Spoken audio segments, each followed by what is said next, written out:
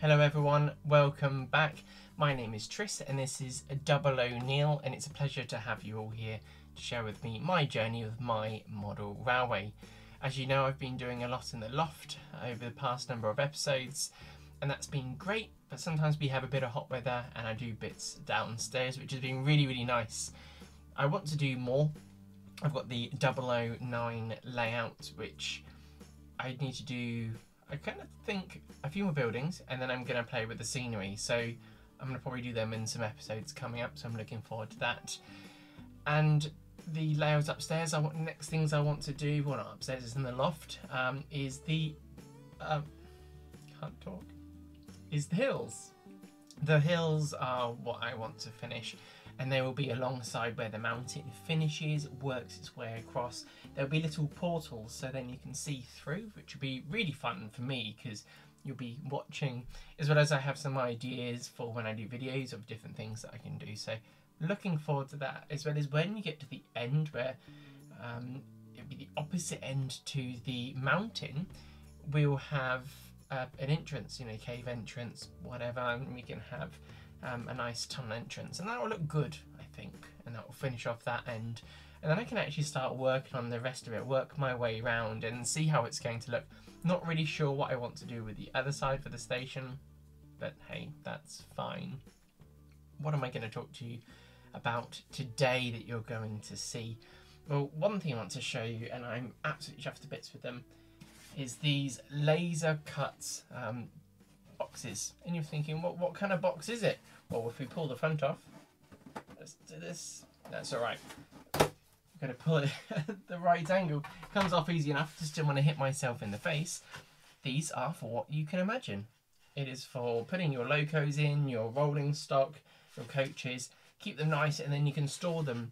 One of my biggest bits of trouble that I found with being up in the loft is I don't really have any cupboard space, and cupboard space isn't always that efficient when you're trying to put things in. And I thought, let's get something like this, and then I'll make some, let's say, some slotted drawer things to then slot these in. I got 4 of them. They're about £14 each. Just thought they'd be absolutely fine. There's a lot going on with them. Someone's had to obviously draw these up and make them, and so I'm gonna get some more once, you know, next time I get paid. When you get a few of these, it adds up, doesn't it? As well as you want to do all your other really fun things. So I will leave a link in the description below if you want to see where these came from. I just got them off eBay, so I'll just find the bit off the website and just share it with you. Just put these bits out of the way, keep us tidy. The next bit is I wanted to talk about trees, and it's something that I've been conscious of and a little bit shy on, because you see some people with some really fancy looking trees, and that's wonderful. And my dad had shown me how to do the trees, and I'm gonna do them at some point.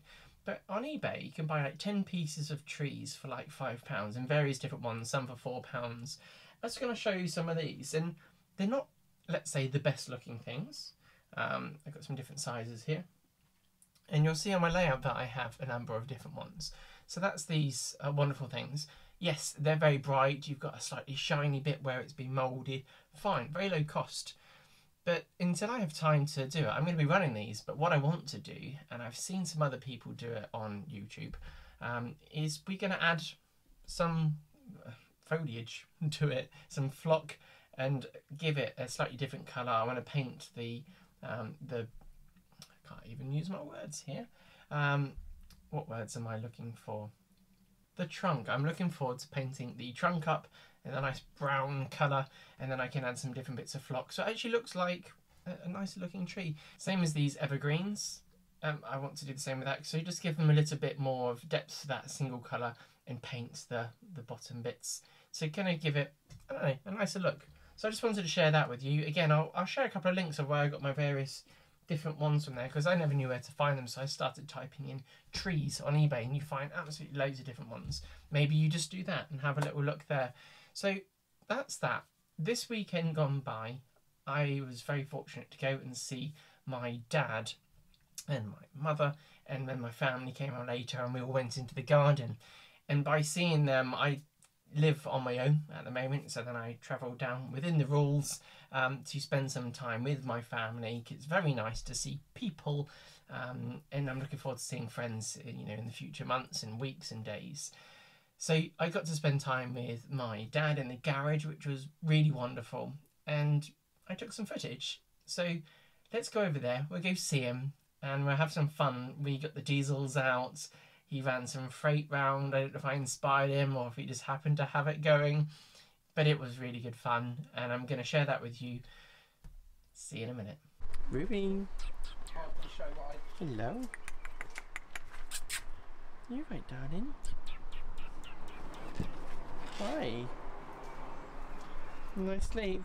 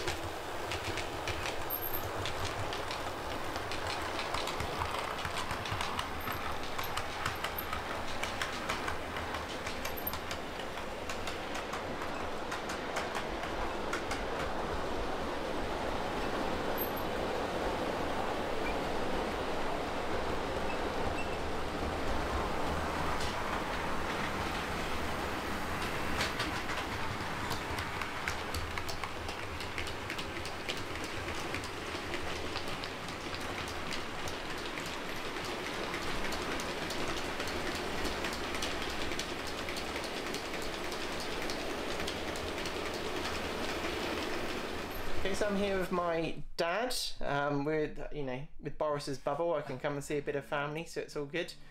And Dad's not done a major amount in here, but he's done some bits and bobs. But what we did today was look at doing a diesel gala.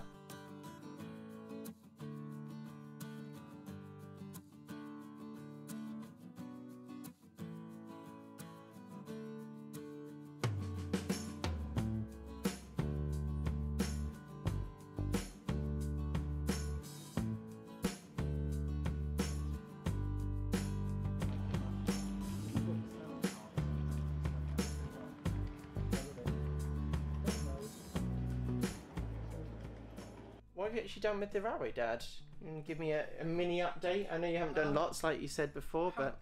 Yeah, I haven't done very much at all really. I've been working on the American one, which you've seen in previous videos. It's been more sort of thinking and planning. So what are your plans? I'm just trying to work out what to do with the tunnels, was one thing. That you see there, that's an old built easy tunnel mouth. But it's about the only thing that will fit in that position. I see. So I was working out whether that would work. And I've also got to do something at that end up there. Yeah, we've got tunnels. What is? Have you got anything? Well, I think it's scale. It's down. I can't remember the name. No, I can't remember offhand. We could always insert it afterwards. I can put some words up. Yeah. Scale scenes or something like that, but they make some. That's what all those cutouts are for from their templates. Okay. So I'll download. Oh, I see. So that's literally matched what they've got there. They give you a template for them. Okay. And then you have to pay like £3 or something for the printable kit. That sounds pretty handy. So that's probably what I'll do for there. But none of them really fitted on in this area, so I'll keep doing that. Okay. Sort of, maybe the built easy one would work better for there. I've been thinking about what to do with the signals, which are rather. I think the cat's been attacking. It's where the cat gets in here and decides to lay on them. So there'd be so many people that would have spent hours building one of them up. Oh yes. Be very emotional right now. The current ones I've used solenoids. They're just sort of the normal ratio mechanism, but there's 2 solenoids, and some of them, well, if it's a junction one, it'd be 2. Yeah. But I've got some Merg servo mounts to go on them, so I'm going to rebuild them. So I've got the hole, and you get they do one with a sort of one servo above the other.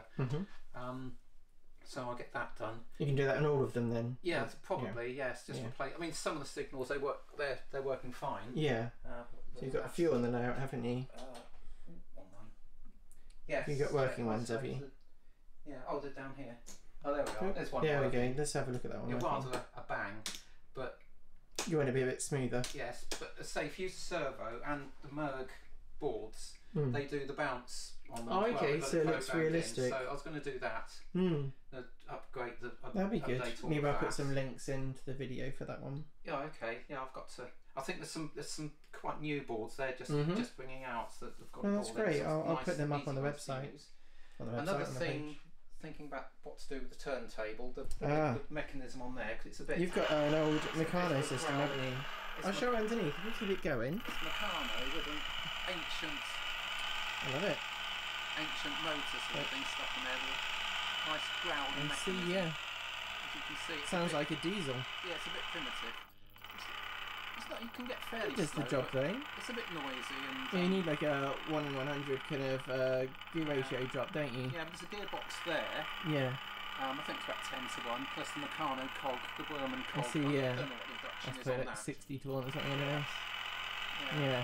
So that again, that needs to. But it works. So you want to redo that with a quieter mechanism? Yes, and so as you say, maybe try and index it. But if it goes slow enough, you should be able to do it for yourself anyway. Yeah. Like a bird on a tree, I'm just sitting here.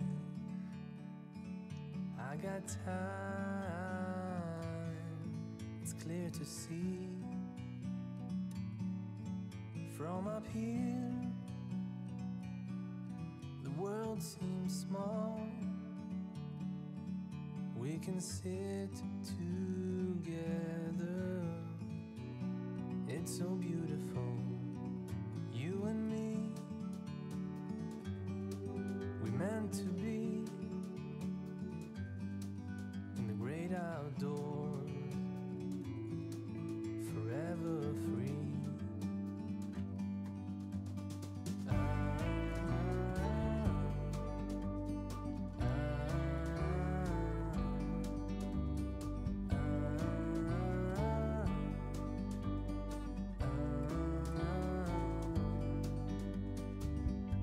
Sometimes you need to go and take a step back to see the truth around you. From a distance you can tell.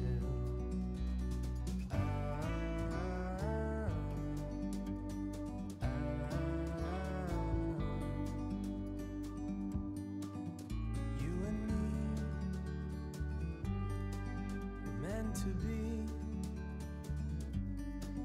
in the great outdoors, forever free. You and me, meant to be in the great outdoors, forever free.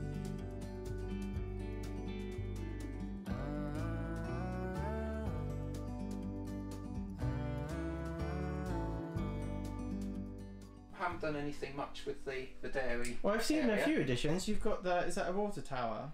Yeah, there's water tower there. Yeah, and that's just the unloading area for the. Okay, and you've got a little cover there. You didn't have the cover before.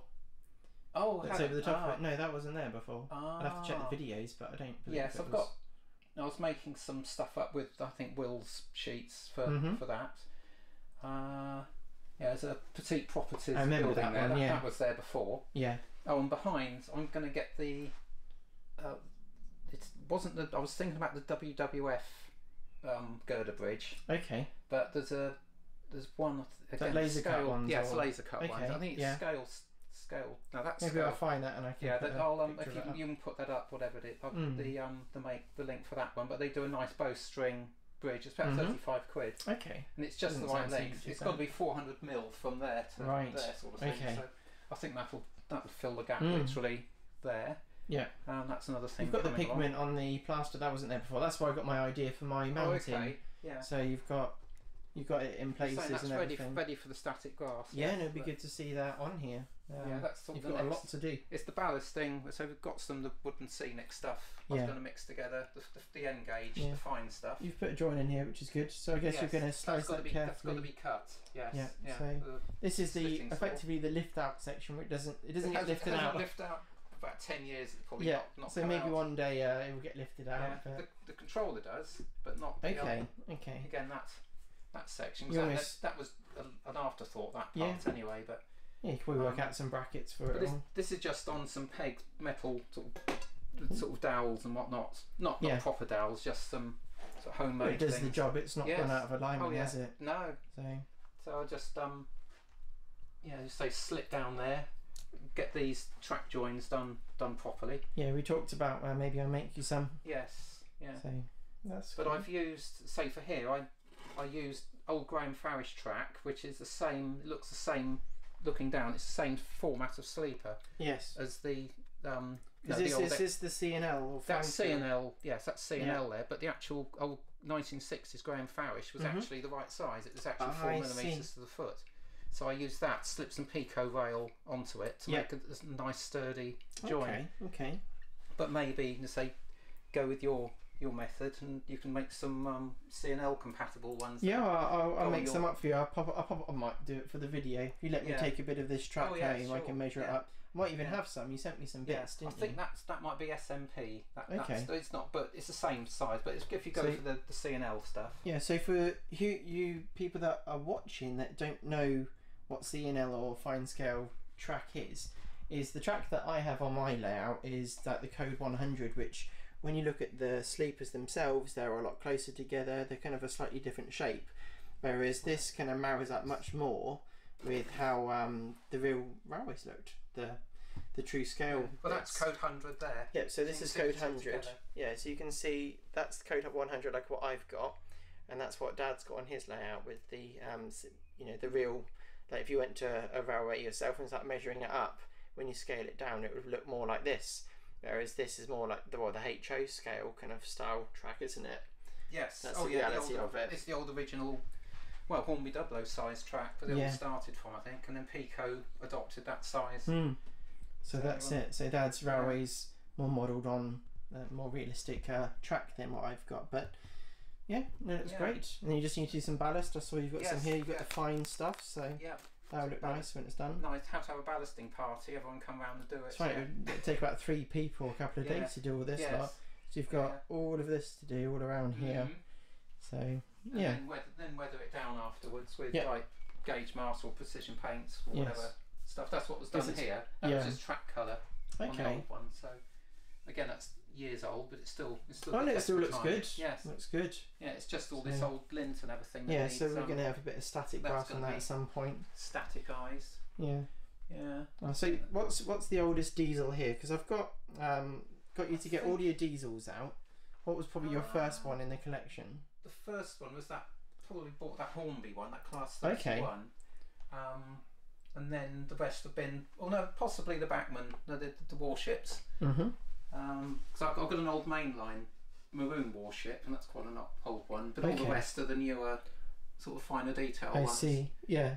But chronologically, in the British Railways times, that was one. I think that was a fairly early one. That Class 20.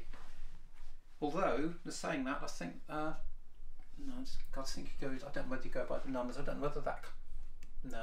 No, that's newer. That one was. Sorry, I think these two. That's okay. Were the old Kobo and this Bobo, this Class 20. I like the Kobo. It's very nice. Yes, but again, Hornby Dublo made both of those, so it's probably where I like them for. Yeah, I like the white wheels and everything. Yes, kind of quite primitive. I mean, that one there, that's even got spoked wheels, and you can't quite see. Try and get in with the camera. Yeah, you can just pick them up there. So quite sort of antique looking. Yeah, it's the same as this one over here. This early warship. Yeah, no, that was that again. That's got you can spot them. Yeah. So but I think they only made about 5 of these in wheels. So. Oh really? Yeah, just made a few. There's more models of them than there are. Yeah, real ones. And then say the other warship took over. No, the normal one. Yeah, you can see everything's all on the outside. It's more like a broad gauge railway kind of style. The wheels on display. Yes. Oh. Yeah. Then you've got your 08 over there. Yeah. As well. And then you've got your other Shanto. So it's an 04, I think that one was, yes. So nice cute look to them. So that's cool. Good. So when I next come, there might be what would you say would be the next thing to be done? Ballasting or static grass? Ballasting, the static grass over the back. So we've got, you said about trees last time we were here, didn't you? So you probably need to do a few of them as well. Quite a few. Some down here. Yeah, I've got lots of the actual frames, the actual armatures made, so to speak. But I've been using wooden Scenics foliage, but I've Charlie on Chadwick Charlie on Chadwick was talking about Tremendous, which uses a sort of a fine mesh that you put on first, and then a cork scatter. I see. So I'm tempted to get some of that. Yeah, It looks a bit more delicate than the wooden Scenics. Yes. It's a feature tree. So is this a kind of like yes. You're just going to drape what it is over the top? Yeah, that's just the you just sort of have to sort of tease all that out and you stick it on. Yeah. Whereas this other Tremendous stuff uses this other, I can't remember what they call it now. I'll try and find a link for that. It's a sort of mesh that you put on first, tease all that out, then you spray it and drop scatter onto it. But they use cork scatter as well, which I rather like. Okay. Rather than ground foam. Yeah. And I used to use that years ago. There's a company called BTA used to make it. In fact, Yes. It's probably still on these old hedges, but that's got some of their stuff, and then they just sort of disappeared. So I like the idea of that. No, that's anyway, great. that's what I was looking into. Okay. As well. So I guess we'll have an update when I next come down. Yeah, oh yes. So it's that pile of, you could always look at those. Yeah. Do a little shot of those and say that's. Yes, this is our big group of trees. Yes, they need to be. Will look brilliant once you've got it all on there. Yeah. Okay. Well, no, that's cool though. But thank you for having a little chat with me about it. Big thanks to my dad for letting us have a little look. It's been been good to be here, and we'll go back to my room and we'll have a look at what else I've been up to. We went into the garden after doing that, and we got various bits going. We attached the GoPro to those engines, and yeah, it came out really nicely having a look at it. But that's not going to be on this episode. We're going to have it on the next episode. I'm going to put it in the next. There's a lot. We got the live stream out as well. Had that going around, and it was good. It was really good. And I think my dad found it quite fun as well. So I guess he wouldn't do it otherwise if it wasn't. The next thing to talk about is fixing my buffers. Looking down, I'll make a little list to remind myself of what I'm looking at. But fixing my buffers. I guess some of you don't have this issue because you look after your things.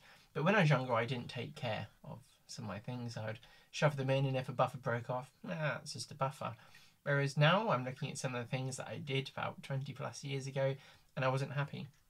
And while I was fixing this kit, this is a Coopercraft kit for a Great Western van, and I noticed that all 4 of the buffers are gone, and I was a bit frustrated, and so I messaged Dad and I said, where do I get these from? And he mentioned Dark Castings, and that is Dark Castings have a number of different brands, I guess, under the name. I might have got this all wrong, but MJT, let's get that into focus.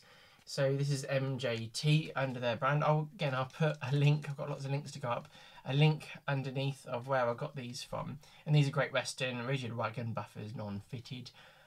And all I did was, where I had some of the detail left from the buffer, I got a knife. I trimmed that off. I drilled a nice hole.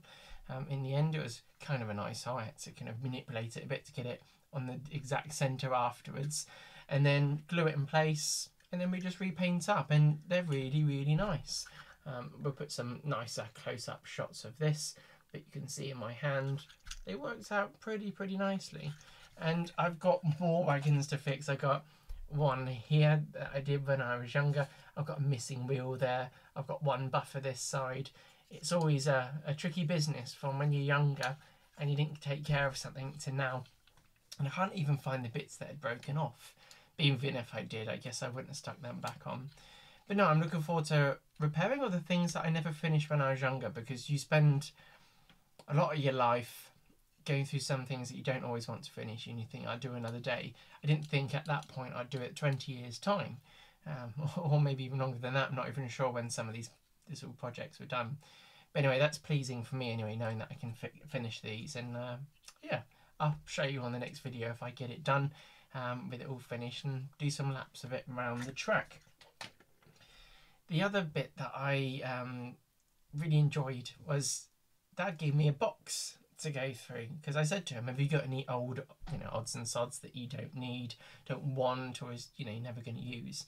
So he gave me this box which had all sorts in there, and so I had a hunt through, and I've picked out a few bits to show you, not because of look what my dad's given me, but it stood out to me. I was looking at like this accessory pack.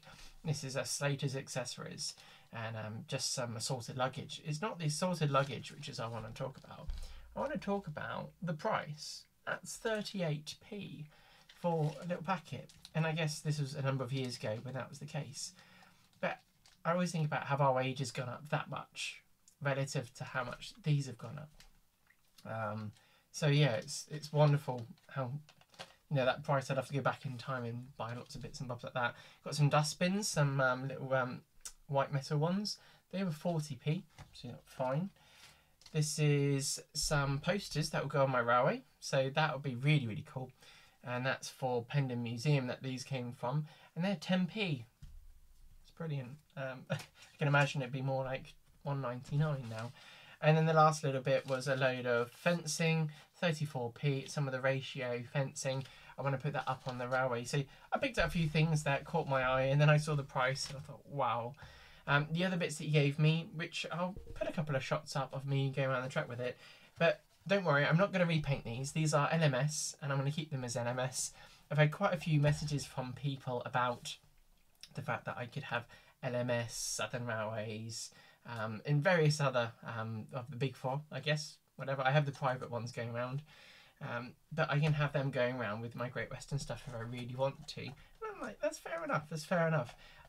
What I'd like to explain is I enjoy the uniform part of it, and it was really cool to have all Great Western, but I promise you I will do some running with various different things going around, and thanks to Dad for giving them to me.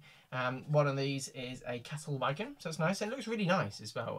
I'll put some shots up of them going around now anyway, so you'll see them going. Another Southern Railway wagon, which I'll leave that way now. The next bit was a mainline one, more of a private 5-plank. It's Black Rock Quarries, it is, but you'll see all this go around in a minute. I'll be finished in a second. Then there's some large tanks. These are 20-ton tank wagons, crossfields, so I thought that's kind of cool. And then this, which I haven't had these before, there's some British Railway bulk grain hoppers. Got 2 of them, which is great. So that would look good. And then a bogey bolster, a Great Western one. So that's brilliant. So I'm surprised he didn't keep that. It's got the large couplings on, so I'm going to put some smaller ones on, which would be cool. The last thing to talk about is model shops are open again now, and I went down to, I've got 3 that I could go to. I've got one in Northampton, one in Wellingborough, and then there's another one which is in Upper Stowe, which is in Northamptonshire, and it's a beautiful model shop. And the reason I'm talking about why it's beautiful is because of where it's located. It's in an old, I guess, a milk cattle place, like, you know, little dairy farm. I'm not sure exactly all the history of it, but they've got craft shops there as well. But it's kind of craft shop, so you've got arts and bits and bobs. You can go buy yourself some beautiful pieces of art that are there, and just various things. It's worth checking it out if you're in the area. So it's the Old Railway Conductor. No, not the Old Railway Conductor, it's just the Railway Conductor, and I'll put a little link under here. And I like going there because it's just very peaceful, it's relaxing, and yeah, I've been to the Wellingborough one a few times, and the Northampton one. They've been there twice now. But whilst I was at the Railway Conductor, I picked up a nice private, it's right, Busby's West Kensington, number 16, 5-plank mineral wagon. Can't actually talk today. But I picked this up, and it just looked pretty. I like the privately owned ones. They're just normally really, really bright. I don't know, is that so that it would stand out for advertisement, or when the wagons are being looked for? You know, they don't want it to look like a kind of a straight, you know, if it was brown like a Southern Railways one and it just had that written on it, you probably wouldn't spot it. I don't know. Maybe you guys can leave a comment and let me know. But no, it's nice. And the one thing that I wanted to talk about was the fact that it was about £10. When I look at some of like the Bachmann ones, they're like towards the £18. And I don't know what's different on them that makes them so much more expensive. I don't know if they have a lot more on overheads to pay for, but the Oxford stuff, it's really nice quality when I look at it. I don't know, it feels nice, it looks like it's got all the bits on it, and it's a tenner. Like, I'm going to buy that one all day long, so yeah, that's what I'm going to do. So, and a lot of the ones that I bought recently have been that, just because it fits within your budget. At the end of the day, some of us don't have masses of money to go forking out on these things, so it's nice to find bargains like that, and it's new, you know, for £10. I'm sure there'll be a number of second-hand things that aren't even £10 in the wagon world of certain brands. So it's nothing attacking Bachmann. I'm just surprised at the difference in cost. And so, yeah, I'm sure there's probably some answers out there. I might even get some thumbs down for challenging that. But I've enjoyed myself anyway doing this video. I hope you've enjoyed watching, and that you might go and check out some of the Oxford range. I've got no affiliation or association with anyone, just giving you my honest opinion on things. I just want to mention I watched Charlie from Chadwick's latest video, the 100th video, and it was really interesting for me. I watched the whole lot because he talked about YouTube a bit, and just really interesting, some of his viewpoints and just things to take in, as well as some things that you feel you've already been doing. So yeah, it was really helpful. So if you're already doing YouTube videos to do with model railways, check out that video. I'm sure you probably already have, but yeah, I appreciate everything that he's doing with his channel and enjoy that. As well as before I'd mentioned other channels as well. So I like to watch Jenny Kirk. She put a nice one actually up. It was today, the time of me recording this, the War of the Worlds. She was moving the location, you know, where it's been staying, because it's been staying at hers, and she was moving it to, I think, Leslie's. So that was cool to see. And yeah, I'll just introduce channels bit by bit when I'm talking about stuff. I'm sure you're already watching these channels. So yeah, so that's that. I just want to say a big thanks to the people that support my channel, my subscribers. Thank you very much for supporting me so far. I'm at 2,600 subscribers at the moment, and that's fantastic, and it's growing all the time, and my last video's been going quite well, so that's been great.